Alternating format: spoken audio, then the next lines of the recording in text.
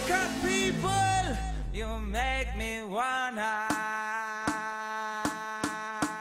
jump around the place. I want to bend my waist, jumping up and down, even on the ground, jumping in the van and raising my hand. Hear me people say,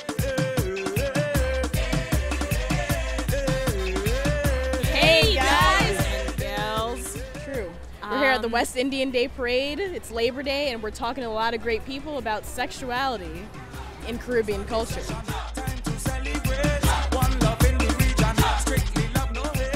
Do you masquerade every year? No, first time. Oh wow, how was it?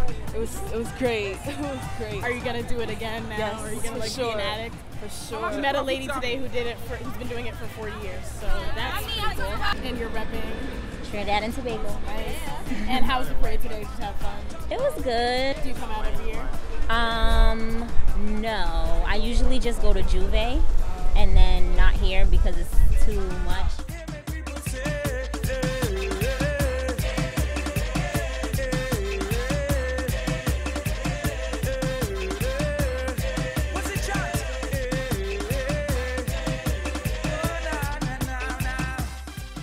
You ladies went to Juve last night. Can you tell me a little bit about it? It was fun, but it was wild. I was just dancing, but it was paint being thrown, people on top of cars, like it was a night to see. Like it was like something that you can't do every day, but it's fun to do it. Like they just play soca, so and I like music, so all that reggae Caribbean vibe, so it works. And how was it out there today? It was wild. I'm tired. How was it wild? I'm tired. It was raining and it was hot and everything else, and it definitely was exciting. And I'm totally glad to be a part of this event.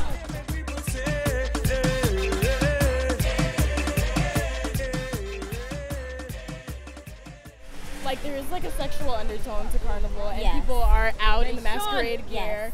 but that's culture, and sometimes Exactly. people don't talk A lot of people don't get it. When I was telling like a couple of my American friends and that I was going to Juve or whatever, and they're like, oh, you're gonna go there and act so nasty and like dress skimpy and like, oh, any girl that goes to Juve is like just negative. Yeah. Listen, there's a lot of people out here that had no mother, no sister. So they don't know how to respect a woman, you know what I'm saying? But at the same time, a woman gotta respect herself. You can't be out here with your ass out and be mad and don't be mad. Be mad when you see a guy say your ma or whatever the case may be. It don't work. I just think a lot of our history has been kind of dismantled, and we can't see the connections to it. West Indian culture is definitely, with New York, it's definitely diminishing. And hopefully, when it comes to Eastern Parkway, it definitely uprises what we definitely think of and how we feel about the culture and everything else.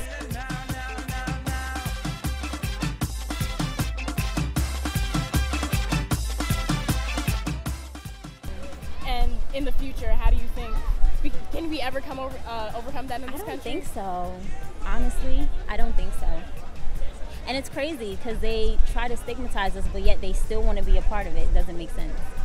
Miley Cyrus type thing. Yeah. And how do you feel about people who don't understand? How do you combat that? You know what? I don't really combat that because it's either you take it or you don't. You have to know it or you don't. Well, it's gonna be hard to teach them because but to them they're gonna hate what they don't understand. Yeah. Somehow we gotta try to let them understand what's going on, with our culture and everything. It's not about being scandalous and sexy and all that. It's a type of celebration. Anything that celebrates your culture and where you're from is a valid way of expressing yourself.